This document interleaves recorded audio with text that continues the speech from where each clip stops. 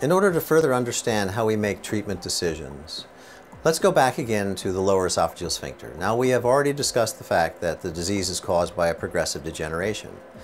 But what are we really talking about when we refer to the LES, or the lower esophageal sphincter? Many think that it's a single sphincter, but in reality, it is actually a dual sphincter mechanism. So there is what is commonly thought of as the lower esophageal sphincter, which is a specialized muscle layer that we refer to as the muscularis propria, that is within the wall of the esophagus and the upper portion of the stomach, known as the cardia. This specialized muscle is what's responsible for contracting and maintaining the pressure. However, that's just what we call now the internal sphincter.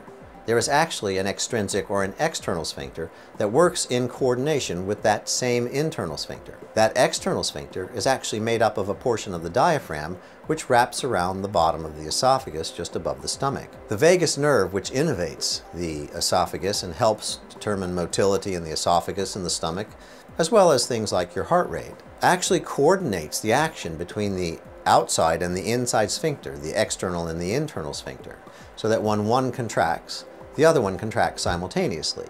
And when the other loosens, the other will loosen simultaneously. This is what allows us to swallow normally. It is the coordinated action of these two sphincters that actually helps to prevent reflux. So it is important when we think about treatment to decide which of these two sphincters, either the internal or the external, or perhaps both of the sphincters, are malfunctioning, so we can better taper the treatment for your reflux disease. This is known as personalized medicine, or subtyping the disease, so that we can decide what is the best treatment.